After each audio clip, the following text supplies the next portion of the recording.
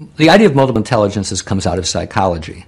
It's a theory that was developed to document the fact that human beings have very different kinds of intellectual strengths, and that these strengths are very, very important in how kids learn, and how people represent things in their minds, and then how people use them in order to show what it is that they've understood.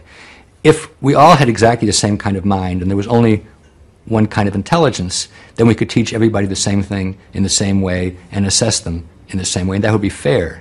But once we realize that people have very different kinds of minds, different kinds of strengths, some people are good in thinking spatially, some people are good in thinking language, other people are very logical, other people need to do hands-on, they need to actually explore actively and to try things out. Once we realize that, then an education which treats everybody the same way is actually the most unfair education, because it picks out one kind of mind, which I call the law professor mind, somebody who's very linguistic and logical, and says, if you think like that, great. If you don't think like that, there's no room in the train for you.